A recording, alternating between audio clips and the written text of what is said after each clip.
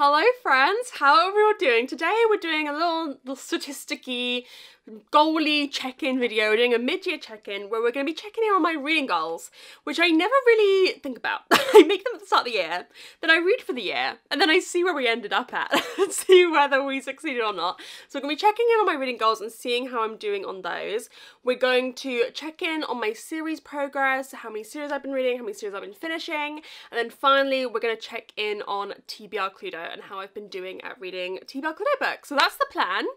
Shall we just dive straight into it? It's pretty self-explanatory. Before we get into the video, I want to say a big thank you to the sponsor of today's video, which is Serious Readers. As you guys know, I am obsessed with my Serious light and I am on a mission to share it with you guys. I completely love it. This is my reading light from Serious Readers. I have the high definition light, which has an adjustable head, which is perfect. It has a dimmer. Let me show you. Whoa! So you can adjust how strong you want the light beam to be. I also have the wireless one, so I can plug it in to charge it, but then once it's charged, I can unplug it and move it around, so it's portable. I absolutely love it. These lights are fitted with daylight wavelength technology, which replicates the daylight spectrum as closely as possible. So rather other lights often have blue lights or just lights that we're not genetically, biologically predisposed to feeling natural in the eyes. This does. I cannot explain to you how it feels like nothing. It just feels like, oh, I've never really experienced anything like it. It's quite like a strange sensation because it's just perfect on the eyes. Like when you're reading, it feels so natural, so easy. It still has a coziness to it, so it's not like it's super bright when you're reading, because I often like to read in like cozy settings at night. I use it all the time. I'm still using it throughout the summer, particularly because of where my bed is positioned. I often read in bed. Like I'm obviously, the light is coming in sideways, so having the light on the book really helps with eye strain. I don't get eye strain anymore, which I used to a lot when reading, and I absolutely love it. I love it so much. So I have a code for you guys, which is MWB24, and that will get you £100 off a high definition light, which is the same model I have, and free UK delivery. £100 off is a crazy deal. I would really encourage you guys to take advantage of it and treat yourself while this deal is running. And yes, the code is only for free UK delivery, but they can deliver internationally. They can install any plug, so your plug, US plug, EU plug, onto the light as well. But the code is just for free UK delivery. So I'll leave a link down below if you guys check it out. I cannot recommend it enough. I genuinely use it every day, adore it, love it, can't read without it. If I'm away and have to read without it, I'm like, oh, where's my Serious light? So I love it so much. I'll leave a link down below for you guys to check it out. Okay, time to chat about my reading goals. So my first big goal was the number of books I wanted to read this year, and that was 150. I wanted to read 150 books. I want to read 150 books this year. Again, I'm setting my Goodreads to 100 until I reach that, and then we'll up it to 150. I read 150 books for the first time ever last year. I'd never done it before. I'd tried and failed a couple times, and I read, how many did I read last year? 151 it might have been. I read 155 books last year, so the closest I've ever come before that was 132. So yeah, I made it. I did it last year, and now here's the thing. I always set my Goodreads goal to 100 until I hit it, and then I up it to 150 because I do not deal well with negative feedback, okay? I don't deal well with it, and I would be getting negative feedback right now. Me when Goodreads tells me I'm behind schedule. I hate us. I want to be told I'm ahead. So right now, Goodreads is telling me I'm like 18 books ahead of schedule, 17 books ahead of schedule. I'm like, ah, woo! But in reality, I'm not, because I don't want to read 100 books. I want to read 150. I feel like 150 makes more sense for like the amount of content I want to make, etc, etc. I have currently read, at this day today, the 24th of July, I have read 74 books. And I did some math, and according to my math, if my math is correct, I should have read 84. At this point in the year to read 150 books. So I'm behind schedule by 10 books, which like alarm bells are ringing. However, July has been a really bad reading month. I've only read 4 books in July because of life, you know? So I'm not like feeling like, oh, I'm really behind. Like if I'd read kind of roughly what I normally read in a month in July, I would be maybe like 1 or 2 books behind.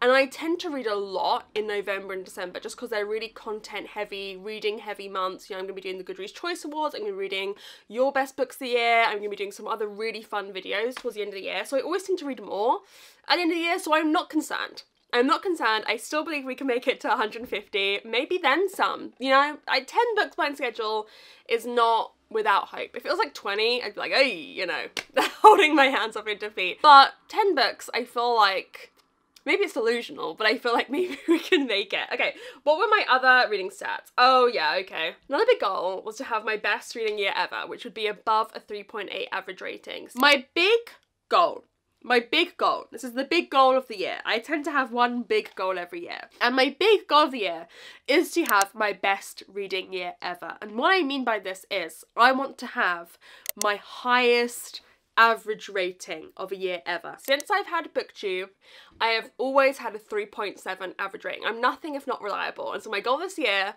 was to have a 3.8 or higher. So it'd be my best reading year ever. How's that going? Let's have a look at my yearly stats, my average rating is. I haven't looked them up. Oh, 3.6. Woo! I had a few really bad months. So in terms of my average rating each month, January was a 3. January was rough as hell. Then February was a 3.9, March was a 3.8, April was a 3.8, May was a 3.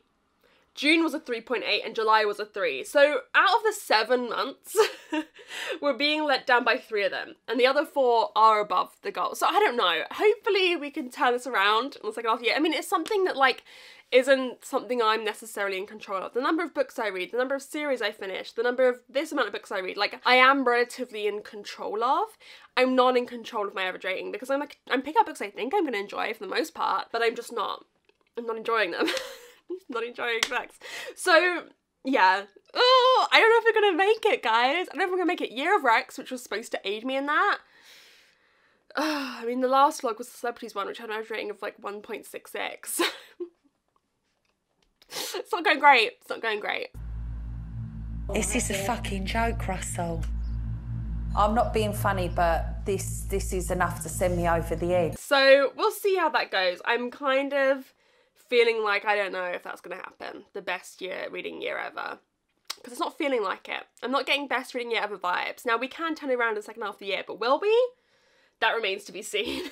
What was my next goal? Okay, so my next goal was series related, so we'll leave that for when I'm gonna go check about series in a second. And then I only have 2 other reading goals. The first is to read 4 classics. I can do this. I can do this. I said this year was gonna be my classics era. I can do this because I don't read classics, right? I enjoy them when I read them, you know, as you guys know. My favourite book of the year actually so far is a classic, Pride and Prejudice. My favourite book of the year, and like Emma by Jane Austen was in my top, I think it was maybe 6 or 5 in my top 10 books of last year. So when I'm reading the right classics, I'm loving them, babes. Here's the thing, I'm not going to be out here reading like old ass men classics. I like women classics for the most part, you know, I just like women. You know, there's certain classics that aren't for me, but for the most part when I'm picking the right classics, I'm enjoying them. So how many have I read? Because I should have read 2 at least. Let's have a look. I've read 2 classics, we are on track, which I believe are Pride and Prejudice and The Feast, which I read for a video, I think it was for the subscribers Year of Rex video. I read that. I shelved that as a classic. I'm not shelving things like when I read Agatha Christie is arguably a classic, but I shelve them as mysteries. There's a few things I don't shelve as classics. If I read The Adventures of Sherlock Holmes, which I'm not sure I will, but do I shelve that in your opinion as a classic or a mystery? I don't know, but I've read 2 classics, so we're on track. I've got another classic which I'm going to be reading in the next month or 2, so I think we should reach this. I think we should read 4 classics, which I know is like crazy that I'm like, oh, 4 classics, woo! But for me that's like, I've achieved something. I'm finally reading classics a little bit. I put them off, but I'm finally reading them a little bit. And then the final goal was to read 12 non-fiction. I've always said this, before I started my channel, I would read 1 fiction, 1 non-fiction, 1 fiction, 1 non-fiction. So my reading used to be 50% non-fiction, and I would love to get that up again because there's so much non-fiction I want to read. Let's chat about it because I think I'm doing great at this. I haven't looked up these stats beforehand, so let's just have a look. I have read so far 7 non-fiction, which I'm really proud of. I read 7 non-fiction. Well, actually, technically I've read more because I've read also 1 true crime, which was Party Monster in the last video, and I've read 3 memoir, but I'm not really counting memoirs as non-fiction. Yes, I technically could. So technically I've read, like, if you're counting those 2, I've read 11 non-fiction, which is pretty fucking good. But I'm just counting the pure non-fiction, you know? I'm not counting memoirs, and Party Monster, I mean, I don't know how much of that was true. You know, I think there's a lot of drug-induced fabrication, not intentional fabrication, but like, who knows. It was a dramatic retelling, I would say, of events. So yeah, I've read 7 pure non-fiction. I'd probably count like historical autobiographies in non-fiction. So if I read like Jane Austen at home or the Agatha Christie Elusive Woman by Lucy Worsley books, I'd probably count them in non-fiction. But the memoirs I've read have been Britney Spears's. Oh, The Fonz. I read The Fonz, yeah. And what else? Know My Name by Chanel Miller. So, you know, you can count them if you want, but I'm not counting them. But I'm still on track, very much so, to get those 12 non-fiction read. So I'm feeling pretty good as a reflection on my goals, and we'll talk about this series in a second, but I'm feeling pretty good about my reading. You know, the 150 books, I believe we can get there. I've just got to get reading again. I've forgotten how to do it a little bit the past couple of weeks. And the average rating, again, I'm not in control of, so I've really just got to prioritise reading books that I really think I'm gonna love, which is hard because, you know, I know you guys don't want to hear this, sometimes people don't want to hear this, but it is a balancing act between the books I want to read the most and the videos I really want to make. And people are like, just read Megan. Just read the books you think you're gonna love. Don't worry about videos. You guys don't understand. Making the videos, making an experience, you guys, making a video with a concept is as much fun for me as the reading. It's as much a hobby for me as the reading. So it's just not possible. Always. And I think like the vlog I'm working on at the moment has so many books I'm really, really excited for. So, you know. I think for the most part it is possible, but sometimes it doesn't always line up. There's some vlogs, there's one vlog I'm thinking of in particular that I'm going to do next couple months, which I am obsessed with the video idea. I think I'm probably going to rate the books quite lowly, you know, but that's okay. It's a balancing act. So anyways, let's go talk about my series stats, my series progress for the year so far. Okay, let's talk about series, shall we? So my reading goal that I set for series, which I've set for the past couple years, and I probably will set for a few more years, is to have a net negative with the number of series I'm currently reading. So I want to end the year on at least one less series currently reading than I started the year, which I'm probably going to have that stat for a couple years. I won't have it forever, obviously, because then I'll have like no series I'm currently reading. But, you know, it's just to try and like hold myself accountable, because my natural instinct, as you'll see when I show you my spreadsheet, is basically to start series and not continue them. You know, that's my natural instinct. I love starting them.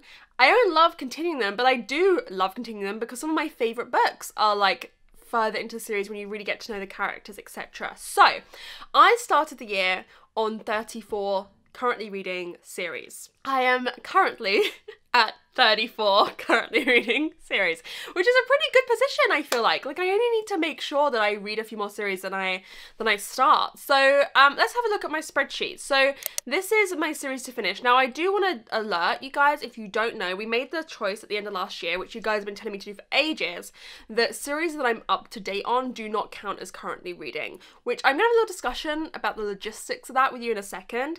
But yeah, any series that I'm up to date on, so I've read like the first 3 books and the 4th one isn't out yet, does not count in that stat. So if I get up to date on a series, I get rewarded as well. So there we go. The oldest series am I currently reading? Stalking Jack the Ripper. God, please let me finish this soon. I've been reading it since 2019. I read the 2nd in 2021. Oh, I need to make progress. I do own the 3rd one. I would love to finish it. To be honest, all of these series that I started in 2020, I'd love to like at least make some progress in and not only have the first book, which is these 3. I'd have to read Tilly and the Lost Fairy Tales, A Sprinkle of Sorcery, and Seasonal Fears, which I'm a little bit nervous about because I know people haven't loved that as much, you know, which I'm not going to finish them because I have like 5 books in this series, but I maybe like to read the 2nd and just see whether I still want to continue, because I really enjoyed, I read the 2nd in the Sinclair's Mysteries earlier this year, and I really enjoyed reading that, and I would like to maybe prioritise finishing that series now that it's fresh in my brain. I think that's definitely a series I can finish this year. I own the 3rd one, so I definitely want to make progress in that. But as you can see, there's been a few series, even just here in this early series, because it's obviously all sorted by when I started reading them. You know, there's 1, 2, 3, 4 series that I've made progress already in so far this year. I'm almost not as focused on finishing series at the moment. I'm focused on making progress in them, because something that previous couple years I was just focusing on finishing the series that were easiest to finish, like ones I had 1 book left, like finishing duologies, which I still makes logical sense, but it means the longer series I just never prioritize them and never make progress in them. So I'm proud of myself for seeing some like little bits of progress progress in series here. Then we reach a bit of a dry spell here, where I've only read the first book, you know? It's not good. And I own, like, the second book in all of these. I own Amara and the Great Game, Until the Last of Me, Summer Swan Silence. I own do I own Harlem Sunset? Where is that? It's somewhere. Somewhere. I own Hashtag No Escape. I don't own Hashtag Murder Funding, but you don't have to read these two in order. So I could read Hashtag No Escape. I own Royal Assassin. I own Dark Corners. So, like, I own a book from each of these series. So I should just make progress on them. Something crazy. This is kind of crazy. I'd love to not have any series on my TBR where I've only read the first book.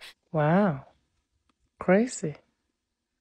You're crazy, girl. That is insane. I don't know if I'm capable of that, but I'd love to just, even if I, like, for this year, if I, for some reason, like, I end on the year on 35 or 36 current reading series, if I had made progress in so many series, and, like, you know, there was barely any books on my series on my TBR where I only read the first book, that would make me so happy. That would make me so happy. By the way, the kind of, like, signage on these is, it's underlined if I own the book, it's bold if I only need to read that book to finish the series, and it's italics if it's not out yet. Some of these, I don't think that is out yet, but some of these dates might not be right as well, because, like, publishing dates change. But anyways, scrolling down, this series just got back added into the currently reading, because this Seven Lively Suspects just came out. So yeah, made progress in Finley Donovan, but yeah, these, you know, there's a lot here which I could make progress in, which I want to. You know, I've been good at making progress in some of these older ones, but I need to focus on some of these because I own the second in a lot of these series. So I need to make progress in them. Oh God, I'm so excited for that as well. Oh God, it's so exciting. Isn't life so exciting? I love reading. Now, here's the thing, up-to-date series. This is my up-to-date series. As you guys can see, I've made progress in, well, let's talk about it. I've made progress in 2 that got me up to date so far this year. Here's the issue I've realised, right? I don't think last year I started any series where only the first book was out, right? Like, I think for all of these almost, I mean, this just got moved back up, to be fair. But is it fair that if I start this year a series, but only the first book is out, so it's a new release, it's a 2024 release, which is the case of both of these, that it doesn't count to me reading these series? I mean, yes, it will count next year, like, it will come to bite me back in the butt, you know, eventually, like, it will count eventually. But this year, if I start a 2024 release series, it doesn't add it to my total. Is that fair? Because I'm up to date in these series, I can't read any more, but only the first, I've started them this year. So I've started this year 4 series that I am continuing. I'll show you all the DNF'd ones in a bit. I've started 4 series. So everyone in my family has killed someone, the second one is out, Pride and Premeditation, the rest of the series is out. So those got added to the spreadsheet. But I started Miss Austen Investigates and the Castle Knoll Files, and yeah, only the first book is out. So I'd love to know your thoughts on that. Completed series, let's just scroll down quickly. I think I finished 3. Yeah, I finished 3 series so far this year. This one, I'm unsure. I think there may be more in this series. I think there might not be. I mean, where do you draw the line between, like, a universe, like the Travis Baldry universe, and a series? Like, if it's following characters in a similar world with maybe a few, like, wink winks at the previous books, but completely different characters, I don't know if I'd shelve it as a series. Like, this is a series because this is a prequel to this.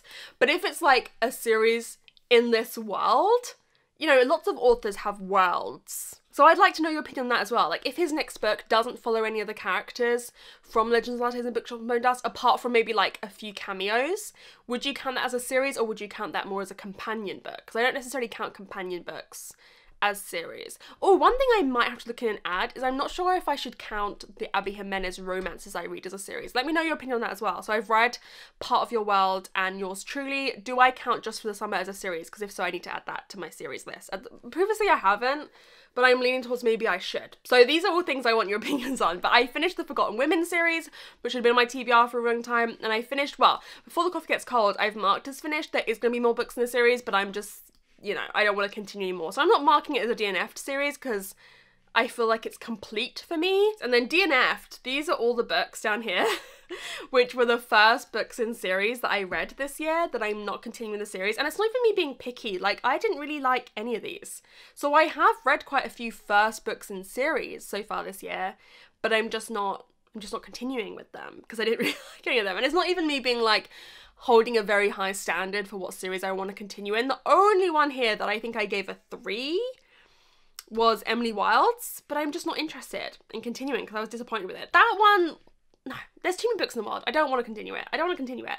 So anyways, this up here is my currently reading series. So let me know which ones you'd like to see me try and finish the rest of this year.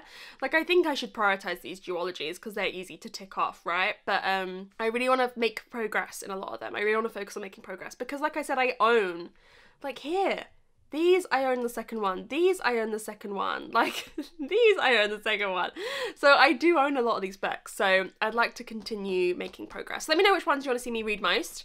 And let me know, how do we feel about this? There's a lot of questions I've asked you just there, so let me know your opinions on any of them.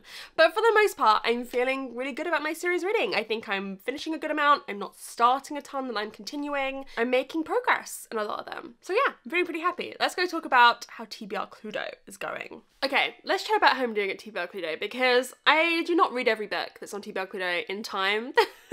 Briskly. So there was one at TBR Cluedo in January because I was ill at the start of the year, and I'm not going to include July's TBR Cluedo in these stats because July is still ongoing. I'm still reading the books for July. I'll probably have read quite a few more by the end of the month because we've got like a big old week, you know. I'll probably have read quite a few of them by the end of the month than I have right now. So I'm only including 5 months from February to June in these stats. So out of the 30 books that were on TBR Cluedo in those months, I've read 26. You know, there's only 4 books that have appeared on TBR Cluedo that I have not yet read, which I think is pretty good. I think that's pretty good. I can't remember what it was last year. I think maybe there was 7, but that was including January's. So there was 36, and I think I'd read 29 or something like that. So I feel like I'm doing a little bit better at TBR Cluedo this year, staying on track of it. In terms of how many books I read in their month though, I only read 15 of those in the month that they were supposed to be read. All of them were only 1 month after, apart from there was one book that was 2 months after.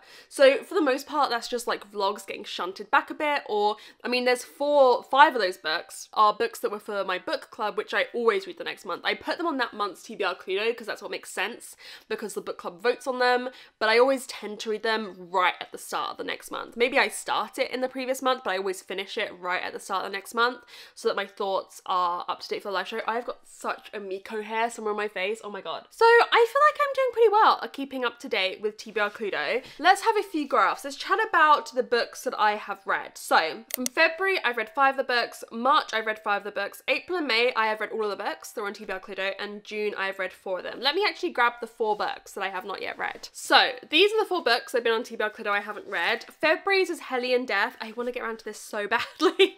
Come on, Mother, you must be ready to serve up now. But it might actually make sense for me to save it because I think it is quite like a wintry murder mystery. I'm so excited. It's a country house murder mystery. It's Scandi cozy. It's got a map. I fucking love it. I'm really, really excited to read this. I think I'm gonna love it. I just haven't managed to fit it into a video. March's is A Curious Beginning, which I know. Listen, I know you guys want me to start this series so badly, and I really want to as well. There hasn't been a video that I necessarily could have fit this into, but I also think I'm like avoiding it. And like, it's one of the oldest books on my TBR. I just am scared. I want to love it so badly. People have like hyped this up to me so much that I'm a little bit terrified. And then the 2 June books that I haven't read, we have The Push by Ashley Audrain, and we have Keeper of Enchanted Rooms by Charlie N. Holmberg. So these are all books that I didn't have plans to read. They all ended up on TBR Cluedo through other means, whether that be through the Patreon jar pick, or through like another prompt, this is the only book that fit it, or like scrolling through Instagram and it's the first book I see, or whatever, you know? Yeah, I didn't have plans to read them. Every book that was on TBR Cluedo that I had plans to read, I have read. So we just need to fit these somewhere by the end of the year, because I think this year, I didn't try this last year because, well actually no I did, but I didn't complete it. I didn't read every book that had been on TBR Cluedo last year. I did a video like how many can I read in 3 days because like December was crazy, but I feel like this year I can do it. I feel like I can read every book that ends up on TBR Cluedo. So that's my mission, is to fit these into videos at some point throughout the year because I need to get to them.